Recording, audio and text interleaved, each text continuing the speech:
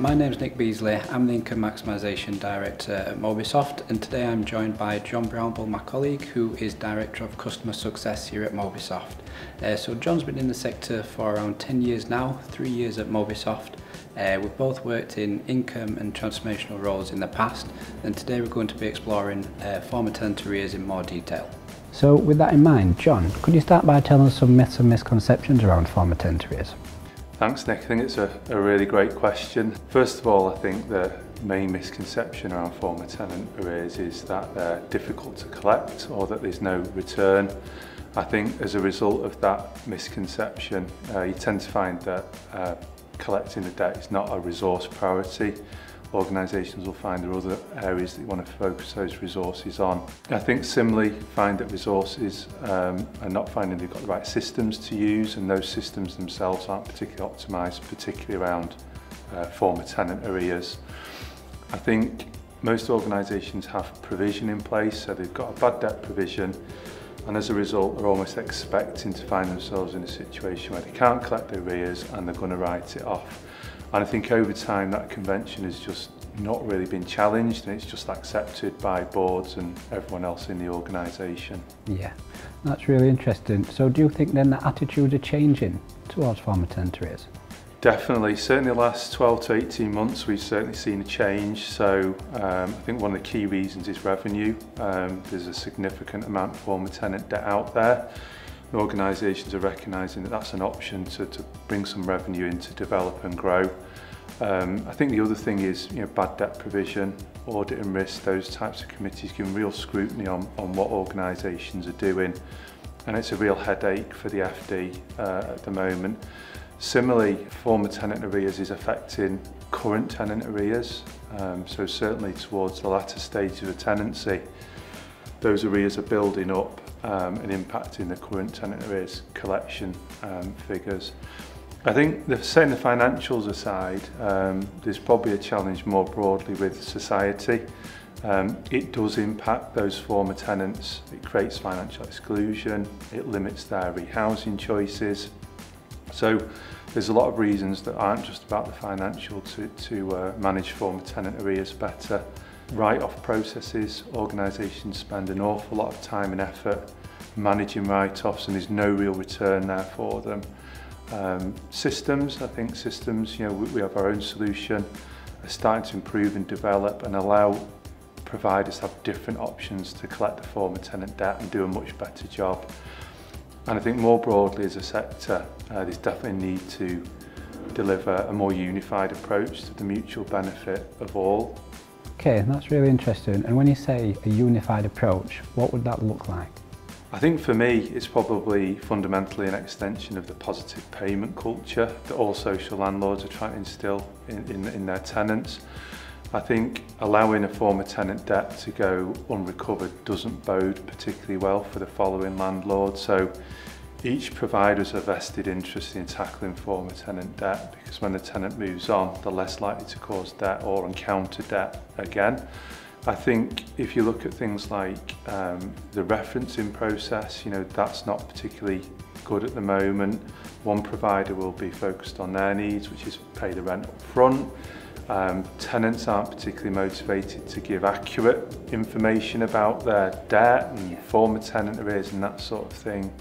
So I think although the sector works really collaboratively across most things, when you come to look at former tenant debt, it's quite disjointed, and in a lot of ways there's conflict between different landlords as the customer moves between the two, albeit inadvertent.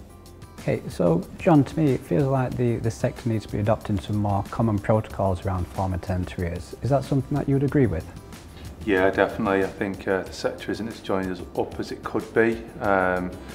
Thinking of things like referencing needs to be much more robust and realistic. I think it's very difficult for a tenant who's perhaps got other debts to talk to a future landlord about those. The tenant might feel that it might bar them from securing the property that they want.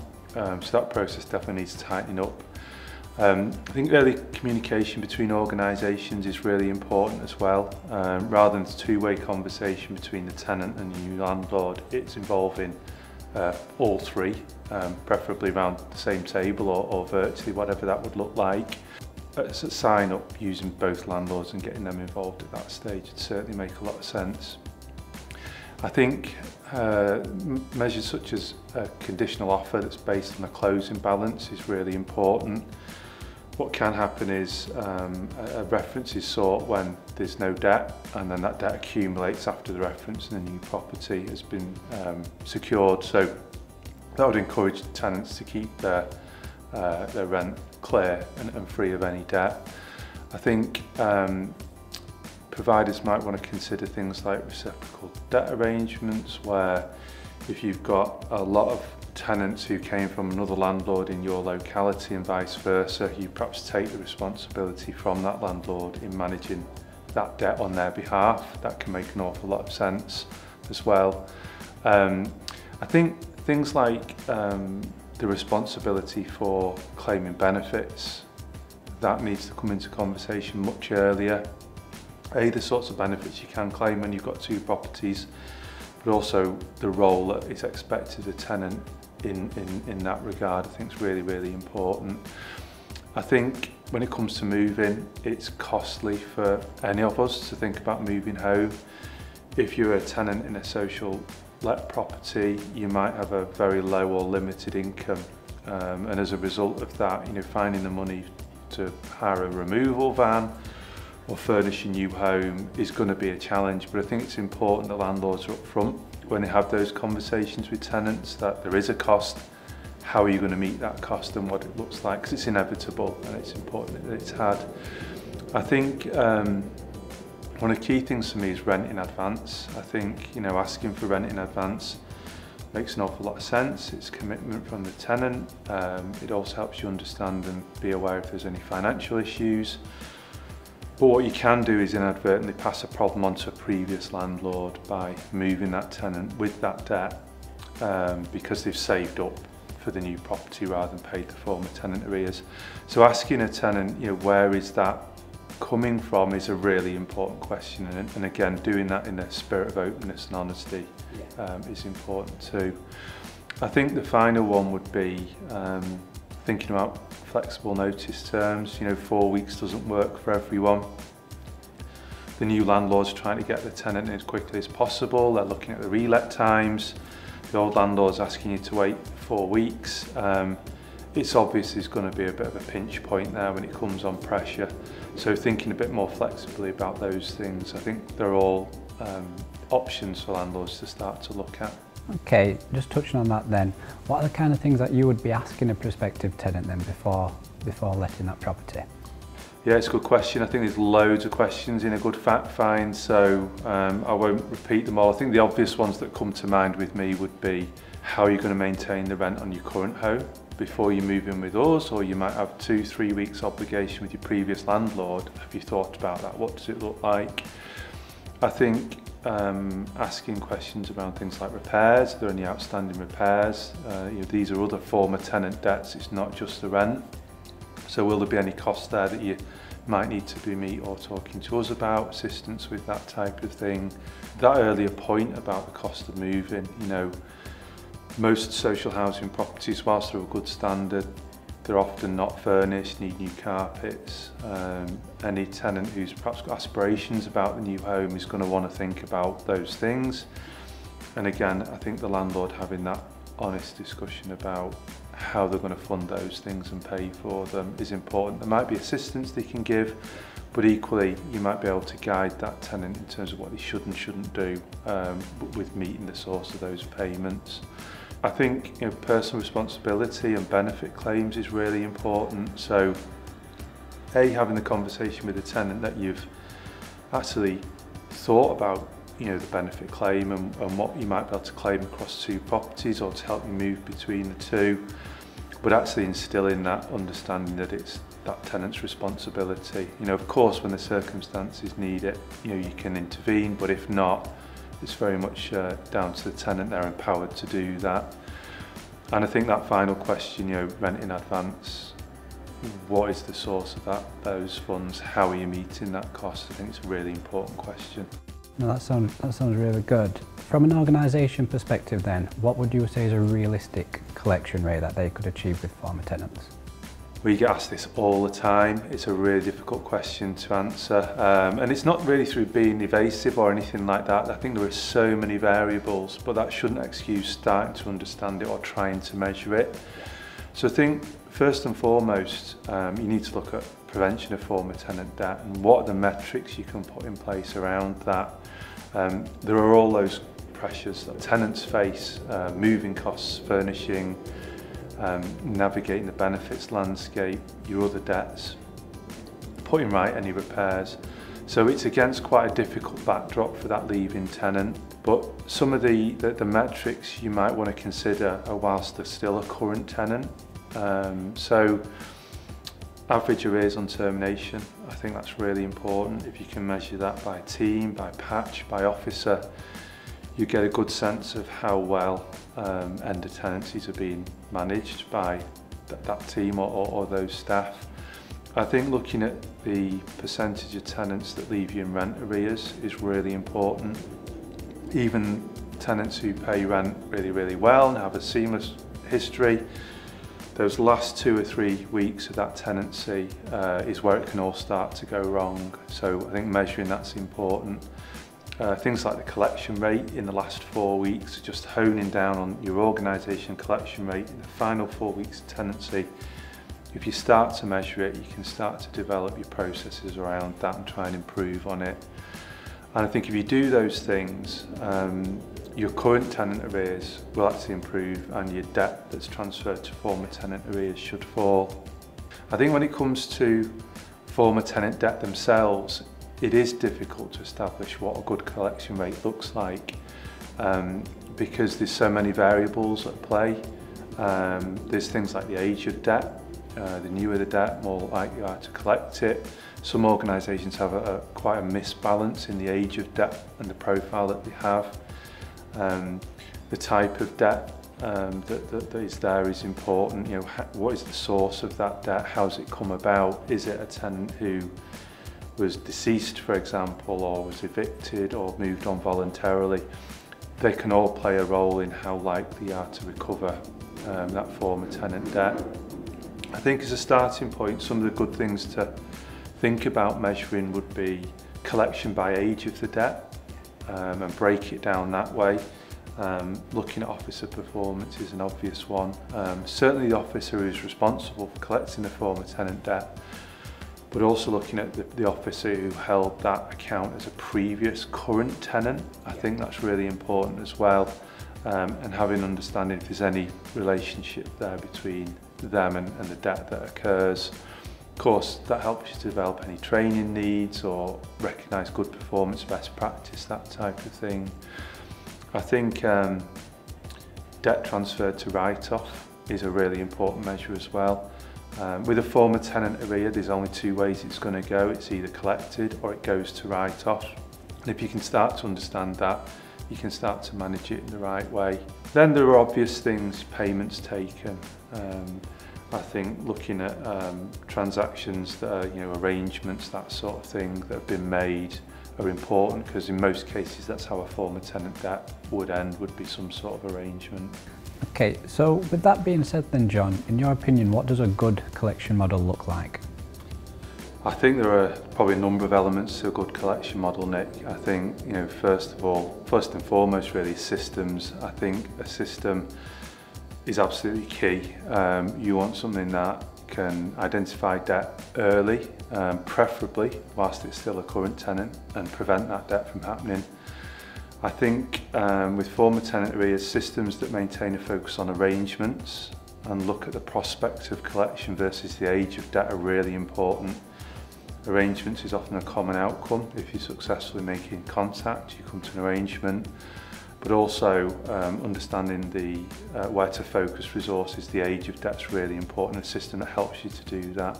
I think a system that gives officers a common solution to what they're using for current tenant arrears. So our own customers using RentSense, our former tenant arrears module, a common platform, same look and feel, helps that seamless transition. And then I think a system that allows performance to be monitored and measured is really important as well. If you can get from that system the right reports, data and information, then that will really help you understand how you're performing and improve on that performance ultimately.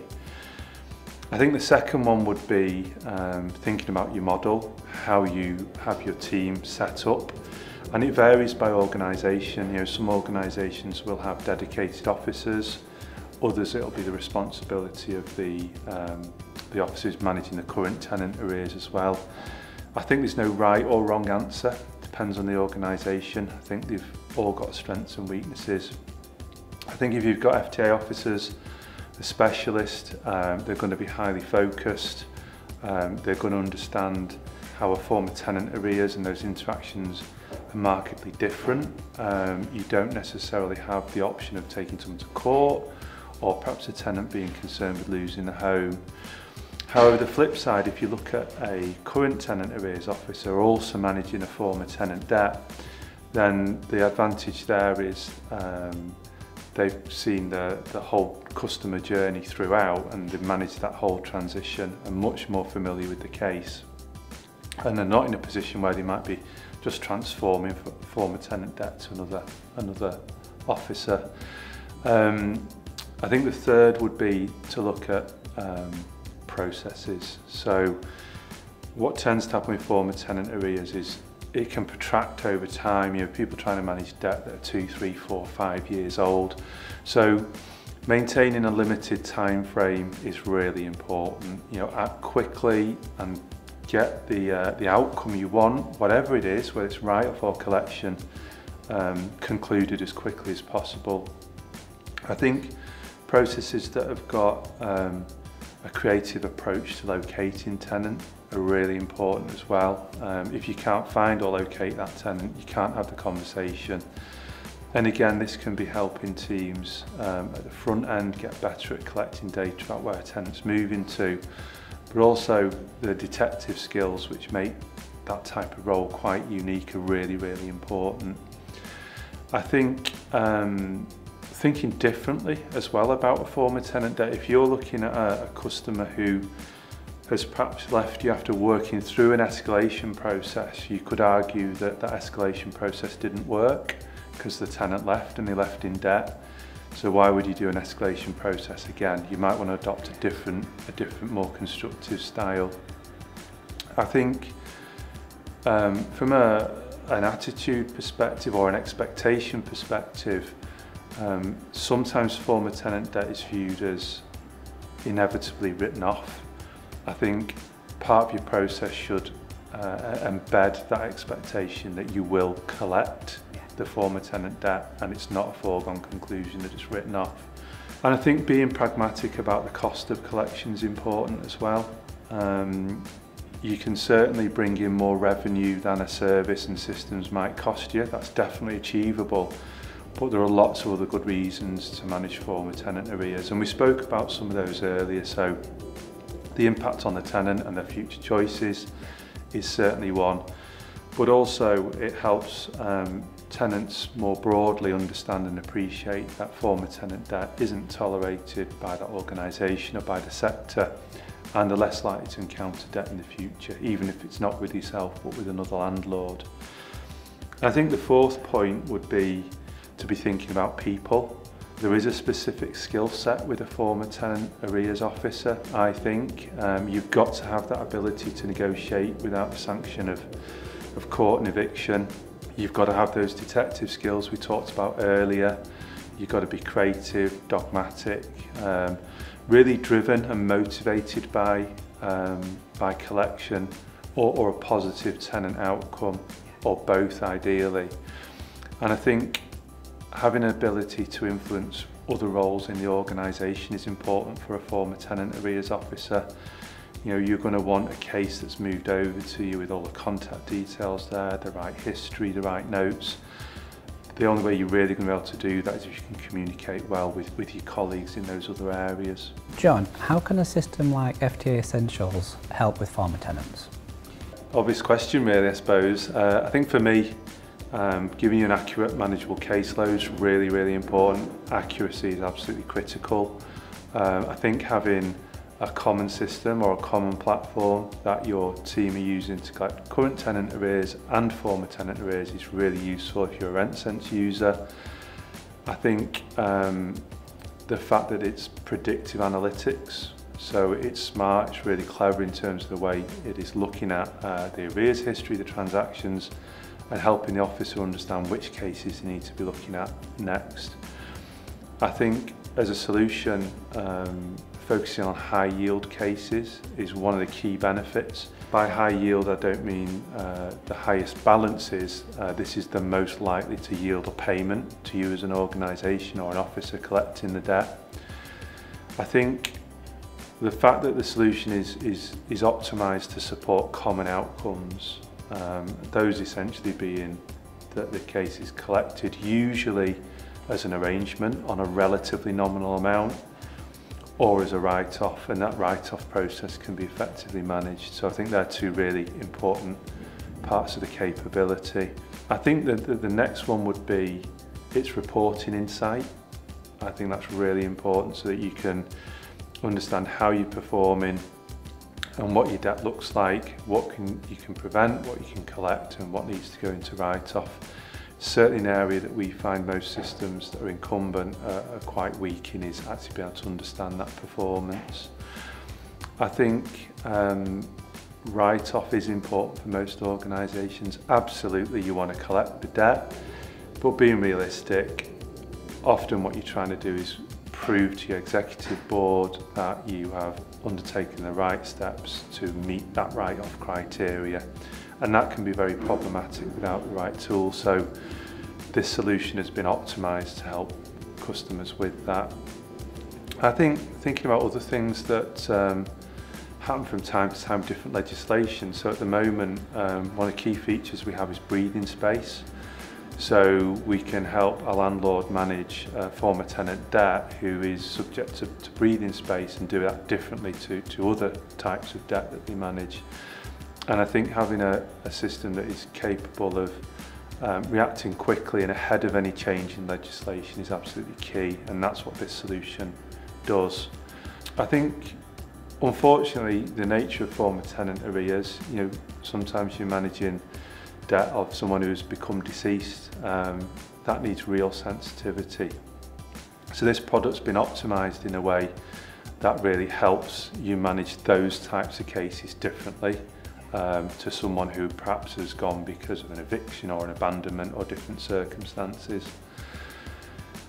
We also have, and I think one of the most important features, as well as optimising your ability to collect former tenant debt and manage write-offs, is the prevention of former tenant debt.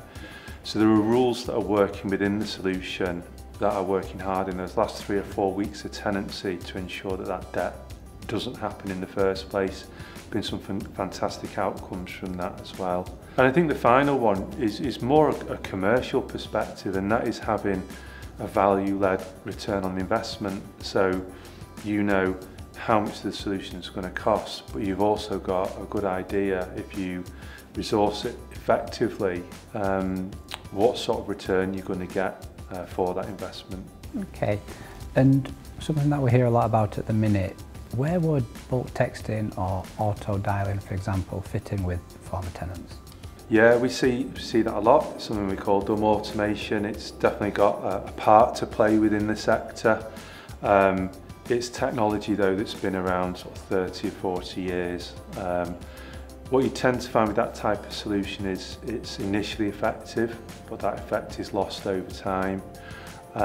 Lots of suppliers available and out there. I think you perhaps need to be cautious about the revenue model, which can often be based on the volume of text, but also having to think about how effective that solution is in actually practically changing behaviours. If they're truly effective, they're a temporary measure, because using the right insights, what you will do is encourage long-term behavioural change. You tend to find that doesn't actually happen with those solutions. Your actual call volumes, your texting volumes will stay broadly the same. It can take your effort to feed the hopper, if you like, to do that. And tenants, particularly those with former tenant debt, they do change the number quite a lot. So if you're dependent on those, you might get some initial success, but in the longer run, You need to be much more creative than dialers and bulk texting. And ultimately, what they don't do is address the fundamental challenge, which is focusing officers on accurate workload and the right cases. It is a bit of a sledgehammer to crack a nut, really. Thank you very much for that, John. I found that really interesting. If you'd like to learn more about this, please contact us on the details below.